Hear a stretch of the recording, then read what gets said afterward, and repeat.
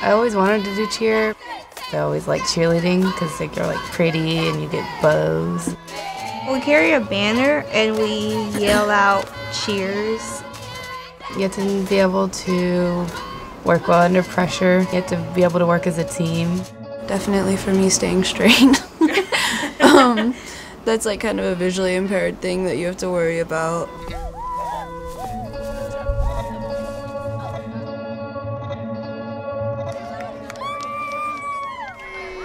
White Cane Day, it used to be that it was a day to make the public aware because a lot of folks didn't know what a white cane was.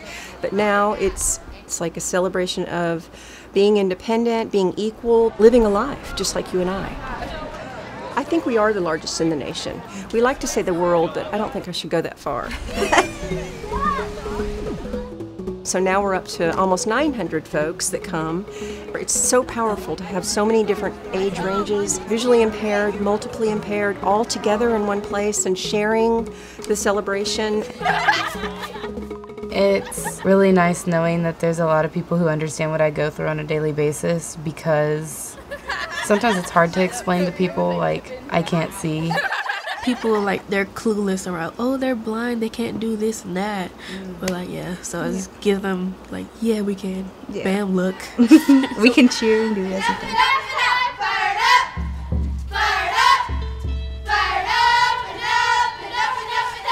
We were leading the marches. I've done it before because this is my 3rd year in cheer, so. First year for me. So the marches start at 9 and they start all over the city. We make signs that kind of explain what we're doing, you know, instead of a bunch of blind people walking.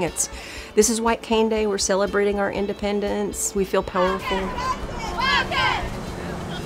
We have people telling us like where to go. I don't know how. Yeah, they're leading us. Yeah, they're leading us, but we're like leading the rest of the crowd. Yeah.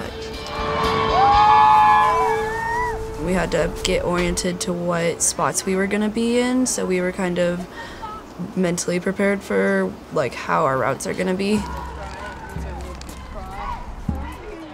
You're going to use that your whole life, even if like you want to get a guide dog or something. You're going to need those skills and you're going to need to be really perfected with them. How to cross the street safely or what buses to use and things like that. How to use like Uber or rideshare. Like we can live our life like normal people. We just have to do it differently. It's interesting because a lot of our kids think that the public think of them as poor critters, you know, like, oh, it's a blind person, oh. But really and truly, I think that the public thinks of them as heroes. Yeah, they can do a rock wall and they can do a bounce house and run a race and, you know, be on a cheerleading squad. They just do it a little differently. Emma,